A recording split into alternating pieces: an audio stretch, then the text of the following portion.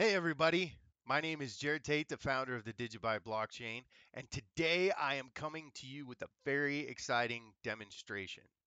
I am about to demonstrate to you 100% working DigiByte DigiDollar stablecoin code inside the latest DigiByte version 8.26 wallet. Now, this isn't finished. There's a lot yet to be done. And I'm not going to go into a technical, detailed, deep dive of everything that's happening or how DigiDollar works. My point is just to get this out so the world can see that this is possible and this is going to happen. So the first thing I'm going to do is I have the wallet booted up in what's called Reg Test. Reg Test, and anybody can do this that's running a core wallet. And for those of you who don't know, the core wallet is the most important wallet for any blockchain. The core wallet is the back end for exchanges, other wallets, other services. It literally is the blockchain. And anybody can run a core wallet with DigiByte the same way you could do it with Bitcoin or Litecoin. But that's a whole nother topic for a whole nother video. So I'm running the core wallet here on my MacBook Pro computer. I've opened it in Reg Test, which there's three different nets or mainnet. There's mainnet, which is the main blockchain. There's testnet, which is where you can test, mine.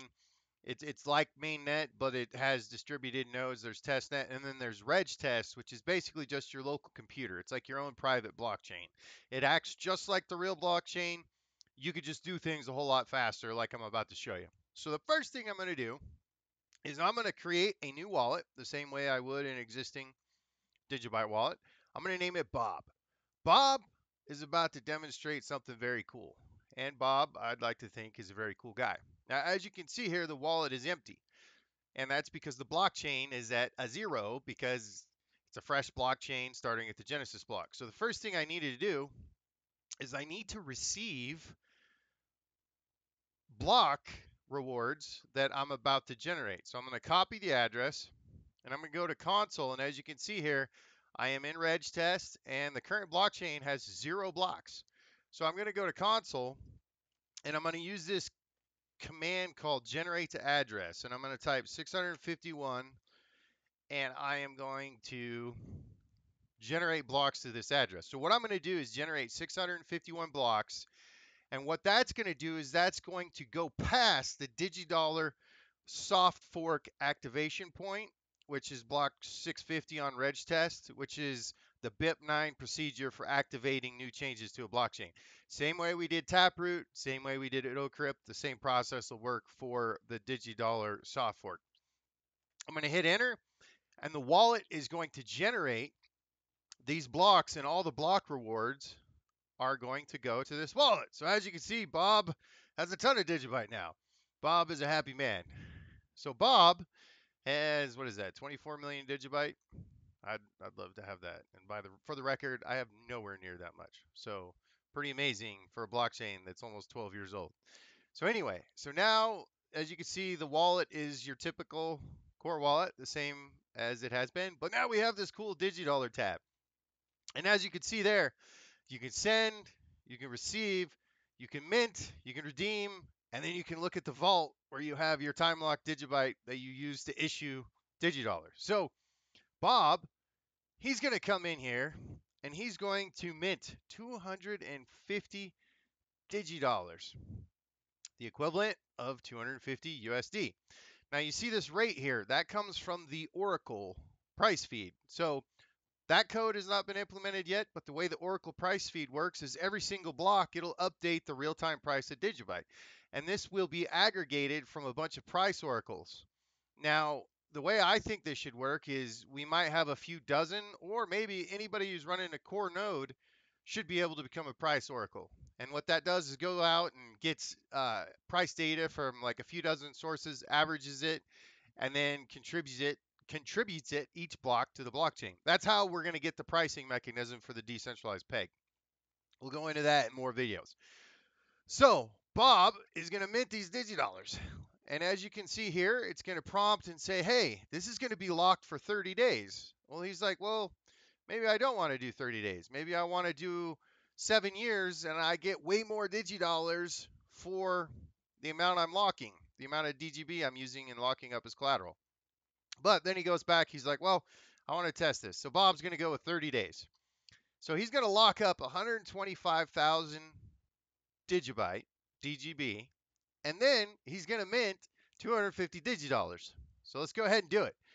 He's going to hit yes, and remember, this is time locked. It's cryptographically locked, so it can't be accessed until the time lock expires, then it can be redeemed. So he's going to hit yes, and boom, DigiDollar mint transaction has been created successfully. He's going to hit OK. Now look, he's going to go to his overview page, and he's going to see, hey, I got 250 DigiDollars now. I also have 125,000 DGB locked as collateral. Are they in my vault? Yes, they are. As you can see here, here's the time remaining until I can redeem them.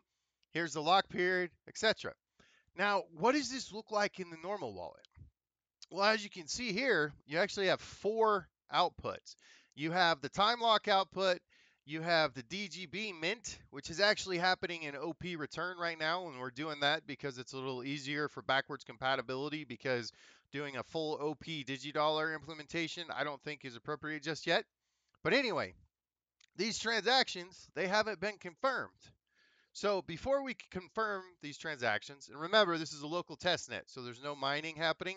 I actually have to come in here and I'll have to generate some more blocks. But before I do that, I want to come up here and I want to create a new wallet for Alice, right? So now I'm going to move this out of the way. Now Alice has nothing in her wallet, right? Bob has all the DGB. Alice thinks Bob's pretty cool, and they went on a date, and she decided they needed to go Dutch, and Bob owes her $75 for the steak dinner because Bob ate all the steak. So Alice wants 75 DigiDollars or 75 USD from Bob for the steak dinner. Now, before Bob can send him, he needs to confirm his transaction. So I'm going to go ahead and mine 9 more blocks, right? I'm going to generate, boom. Now we're going to go back to Bob's account, and as you can see here, these transactions have now been confirmed. So those DigiDollars, if you go here, are confirmed. They are in the blockchain, they are stored, they are good to go. Now, Bob asked Alice for her DigiDollar address. So she's going to create a new address and send it to Bob. And as you can see here, she has nothing in her wallet. We're going to go to Bob. And Bob is going to send, as you can see, he's got 250 DigiDollars ready to send. So he's going to send her the $75 for the steak dinner.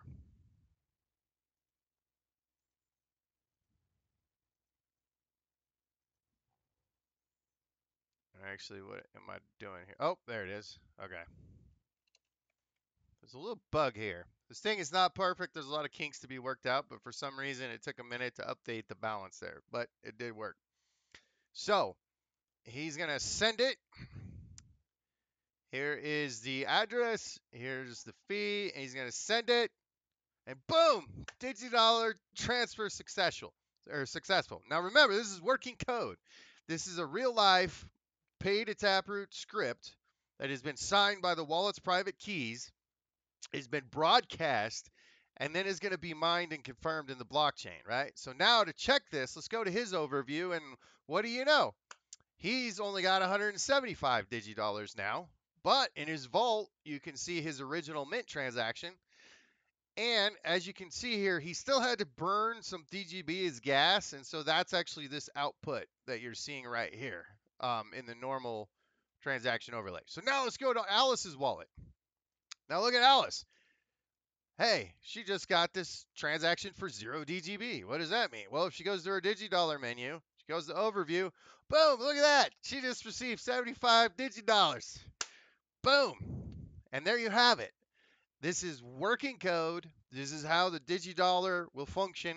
There's still a lot of things to develop and test, like the emergency redemption ratio, full redemption capability, the dynamic collateral adjustment. But this is 100% possible, and this is going to happen. We are talking about the world's first truly decentralized UTXO time lock stablecoin. So if you haven't heard, we're doing a 2 hour long discussion tomorrow on DigiDollar with a bunch of great people. I believe it's 5 o'clock Eastern time. I think it's 3 o'clock my time, Mountain time. But I invite you all to come check it out, learn more. And if you haven't, go to digibyte.io/DigiDollar and read the one-page explainer if you want to know more about DigiDollar. This is very exciting. I have never been this excited in the almost 13 years I've been in crypto. This is an absolute game changer. I'm so excited to be a part of it. This is real working, functioning code. And the more people we can get involved in this discussion, the more people we can help develop and test, the better off this is going to be. And we're going to test the crap out of this.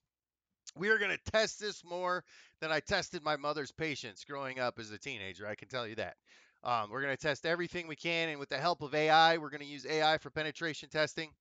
But this, in my humble, truthful opinion, is the biggest game changer I have ever come across in crypto and blockchain in 13 years. So with that, stay tuned for more information.